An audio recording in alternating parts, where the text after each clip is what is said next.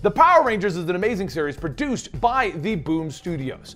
And we just recently wrapped up the Draken storyline in which he shattered the Morphin Grid and the entire Power Rangers multiverse. Well, you can't do that and not have an aftermath. So today we're going to be bringing you the first part of Beyond the Grid, where we're going to meet another interesting Ranger, the Rogue Ranger. If you're wondering where you are, well, it's the complete story series here at Comicstorian, where we take your favorite trade paperbacks or single issues or video games or movies or TV shows and break them down into digestible bites to help you understand. Then we read them dramatically back to you. I turn it into an audiobook narrative. It's kind of fun. Now, let's get right into that Beyond the Grid storyline and learn who the Rogue Ranger is.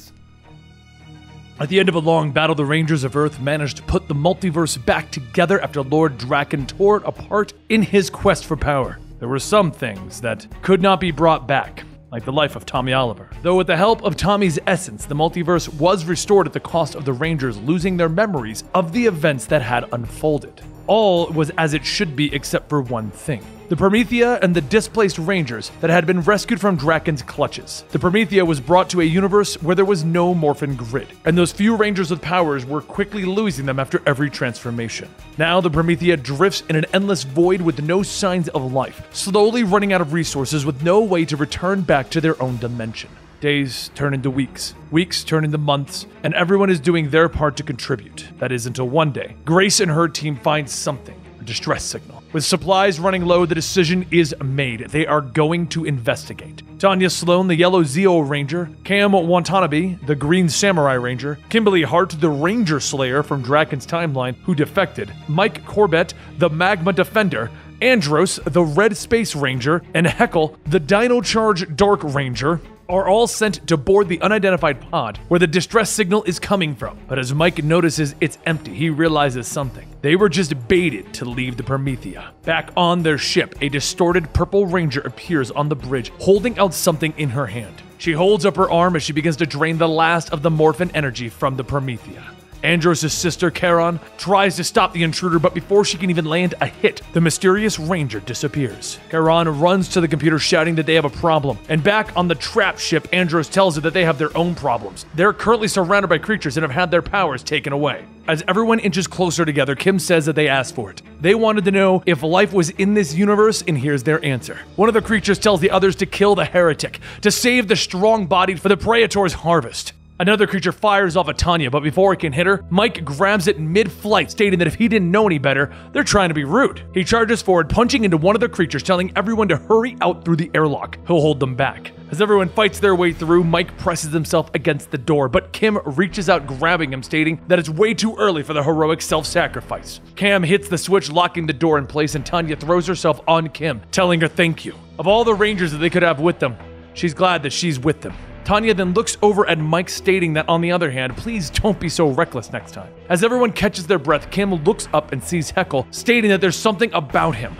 Who is he? Heckle says, well, he's just him, but Kim tells him no, he's something else, something like her. After a moment of silence, he says that his Rangers, they were pulled from a different point in their timeline. He's from farther. They knew him when he was, well, a different person. Grace comes through the radio telling everyone that they need to find that person, the Rogue Ranger that just sucked up the only thing that is keeping their ship afloat. Get back in the ship and find her and bring her here. A short while later, over the Amethyst asteroid at Remy's Tavern, the alien bar owner Remy tends to the Rogue Ranger, asking how many times does he have to tell her? Take off that rotten helmet when you come in, Ari. Ari tells her that she thinks they're in danger, that she'll just stay in her suit. She didn't want to come back and risk. Remy tightens up the bandage, stating that if she finds out that she's been out there with a busted arm, she'll bust the second one for not coming to her. As Ari takes off her helmet, a voice calls out to them, stating that they know it's impolite to interrupt. They need to talk to the one who drained their ship.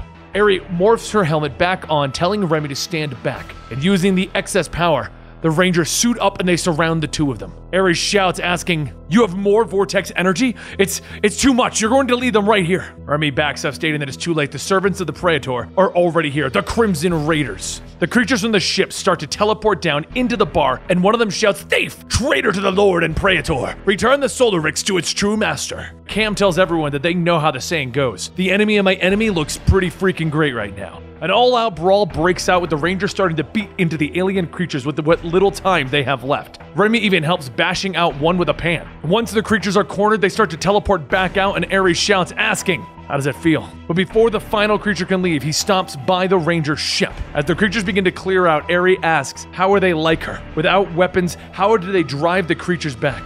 Miles tells her that the Praetor soldiers have been fighting for a thing. The Rangers fight for people. Andros steps forward stating that this woman stole the life force of their ship. They'll take the Solarix with them now. Aerie yells that she did not live this long to give the Solarix to some strangers, and if she is to die here, then they're just gonna take it far away from the Praetor. Remy rushes up stating, wait, please don't harm this young woman. And Cam says, actually, they gotta have strict rules about people dying. Aerie pauses and then asks, you don't mean to kill me? And Remy quietly whispers that they need to go. The tavern is supposed to be a safe place. The patrons would soon chase them down after the Praetor catches wind that the Solarix is here. Aerie and Remy jump onto the Ranger's ship stating that they'll go with them, but the Solarix stays with her. Meanwhile, elsewhere, the last alien to retreat says that the thief has taken flight. They can track her in the sacred Solarix. As the Praetor looks at the hologram, he smiles.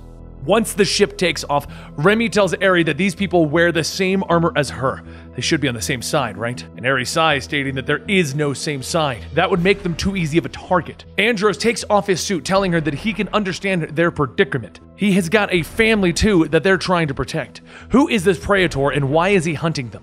Aerie begins to explain that the Praetor is a conqueror and a destroyer. He tells them that this universe is dying. For generations, he said that there was another world for them to go to, and if they follow him, he'll take them there. They assumed that what he meant was actually the afterlife. Aerie then holds up her fist, showing the Solarix, stating, this is what the Praetor is after. For thousands of years, their universe has been slowly dying off. Nothing new forms up and the worlds crumble away. Many of those years, people just survived, taking and stealing what scraps they could get. One day, she went off to try and find some food for her and her friends, and she saw something. She fell backwards onto a ledge, and the man handing out the food tried to save her. He helped her back up, and he fell. She hurried down to see if he was okay, but when he woke, he handed her the stone, stating that she must be the one to carry it. She tried to tell him no, and he placed it in her hand, and she began to see things. The power of the Solarix is not like theirs. It flickers and it stutters. Sometimes it even hurts. When she clears her mind, she can reach out to connect with someone, and it shines, and it suddenly becomes easy to change. However, every time that she can change, someone ends up getting hurt. The power of the Solarix is so raw, so powerful that it glitches whenever she feels any kind of guilt, fear, anger, doubt. It never worked properly. Kim tells her that's because she's always been alone. And Aerie says that she felt it changed something inside of her. When she was alone, these creatures would appear. Whenever her friends were in trouble, she was there to protect them. She isn't the stone's keeper because she is strong or fast or even holy. It's not because she's some great warrior. It's simply no one else can carry it. There's no army, no resistance, no rebellion or uprising to turn to. Those who fight just die faster. Remy then asks everyone if they came from a world that had a grid. And Andros tells her yes. Other worlds have it as well, but this one is the only one that seems to be without a Morphin grid. The Solarix is the one light in the void, the only Morphin energy in their whole plane of existence, a tiny, fragile sun. Heckle then asks, all in favor of helping the girl? And Andros tells him that they should make their way back to the Promethea. Andros then radios back to the space station, telling everyone that they have the girl with them and she is not a prisoner. As the Ranger ship dock, the tracking beacon the aliens left shines and there's suddenly a crack-a-ga-thoom! Everyone runs to the windows to look and they see the Praetor outside with a fleet of ships all making their way towards the Promethea. The Praetor calls out to listen well. Give me the Solar Ranger and the Solarix she carries, and you will be spared. I shall show you the way home. You only live because I allow it. That is your purpose, and what a magnificent purpose it is to aid me in my quest. Andros uses the last of his power to make his sword say never. They will fight even if they... But Aerie tells everyone to stop and holds out her arm. As the Solarix shines, she goes on stating, protect this, just as it has protected her. She opens it to them, all of them. Charge up, because it's Morphin time! It's Morphin time! I love saying that. Like, it's kind of like whenever I get to say Avengers Assemble in these videos, I'm always like, Avengers Assemble! But no, it's like, it's Morphin time! Even recording the audio, I gotta bring my hands together or do like Ninjaku stuff. No, Ninjaku's Legos, I think. Either way, I love me some Power Rangers, and I think you do too because you watched the video. So make sure you subscribe to the channel. We're going to be bringing you more of the Beyond the Grid storyline on a monthly basis, rotating it around with the Scooby Apocalypse series. We do a lot of weird things here at Comicstorian, and if you subscribe, you'll get more of that. Give this video a like to let me know, Benny, I don't care that Draken's over. I want more Rogue Ranger, okay? And then we'll do more of this. That's how this works. I'll see you next time right here.